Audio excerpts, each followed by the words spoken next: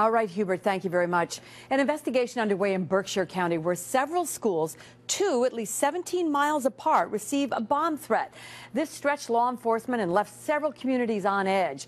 The communities affected: Lanesboro, Cheshire, Dalton, Lenox, and Pittsfield. Kimberly Howard has been tracking this developing story for us throughout the day. Kimberly, what do we know tonight?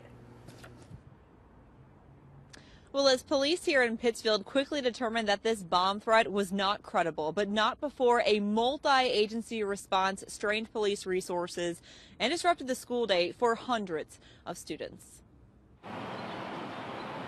Pittsfield police say it was a disturbing, robotic-sounding call from a payphone at this Walmart that sprung multiple departments into action. The individual or the message had made a bomb or chemical attack threat on several municipalities in the county, in several buildings, including Dalton. The town's elementary and high schools, plus the post office. Dalton police had just 2 officers to respond to all 3 locations. That's what we have to work with. Dalton Police Chief Jeff Coe says his officers quickly determined the threat wasn't credible. And since school was getting out around the same time anyway, they let the students go home like normal. It just would have created a problem, I believe, if we did that kind of notification, because I think you would have had parents flooding to the schools to pick up their children, and it would have been difficult for us to assess, is this credible or not. The threat also named schools and government buildings in Pittsfield, Lanesboro, Cheshire, and Lenox, including Lenox Memorial Middle and High Schools, where the school day ends a bit later. We got the students moving out of the building, and then the principal's next task was to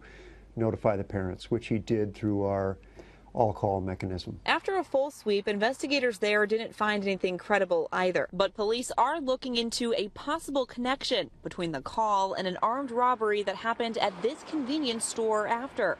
As the investigation continues, police in Dalton are confident if the threat were real, they'd be ready. We certainly would have had the help from state police, Pittsfield, Dalton Fire Department, and more. Now, Pittsfield police do have that phone call recorded, but they're keeping that under wraps as they continue to investigate tonight.